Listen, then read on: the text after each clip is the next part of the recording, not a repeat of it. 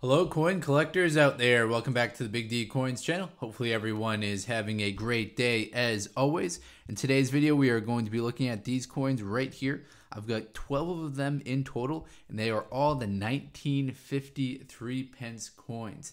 Now these ones actually have pretty low mintage to them. They have just 1,600,000 of these 3 pence coins were made in the year 1950 and in very good condition, which is a pretty low grade. These are going to be worth 90 cents each. So obviously not hitting an absolute home run here, but these coins are definitely worth hanging on to. If you're building out a year set, these ones are going to be kind of harder to find just based on their low mintage. Let me adjust the lighting a little bit for you to see the best I can do as far as the lighting. That seems to work a little bit better. So again, let's kind of quickly look through these and then we'll get into the design characteristics as we look through them. So what we're looking at on the reverse, we see the 3-headed thrift plant on these coins right here. So I'll move them aside as we kind of get into the details of them. These are 12-sided coins, so they're Dodecagonal coins. They have a weight to them of 6.8 grams.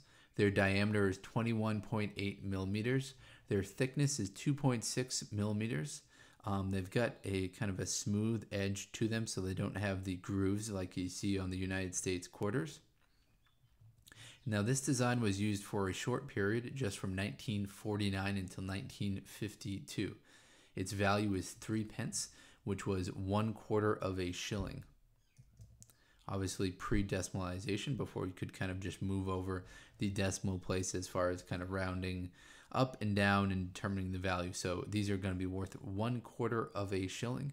Now the pound sterling currency was used from 1158 until 1950, at which point they switched over to the decimalization system.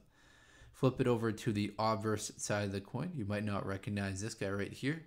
He had just a short period on which he was on UK coins. This is George VI. He's facing the left. We've got the legend going around the outside of the coin.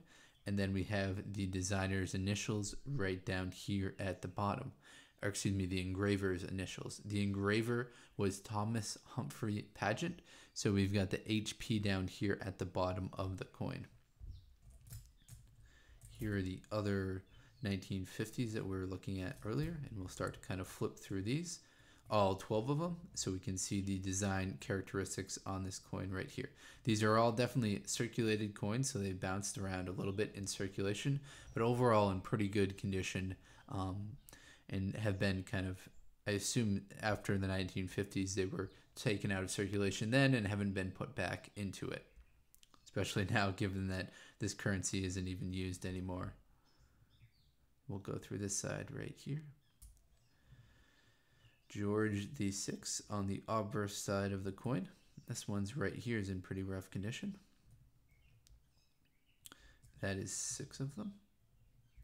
Now the lettering going around the outside, it translates to George VI, by the grace of God, King of all Bretonians, defender of the faith. So that's what the lettering going around the outside right there translates to.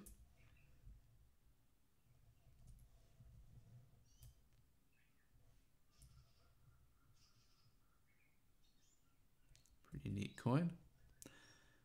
All right, everyone, that's all the info that I've got for you today. Hopefully you enjoyed this kind of quick look at these 1950s 3 pence coins from the United Kingdom. As I mentioned at the beginning of the video, these are actually pretty low mintage coins, so it's pretty neat that I'm able to have 12 of these. Definitely kind of a cool feature. If you're into coin collecting, please do check out some of the other videos on this channel. Thank you very much, everyone, and best of luck coin collecting out there. Enjoy!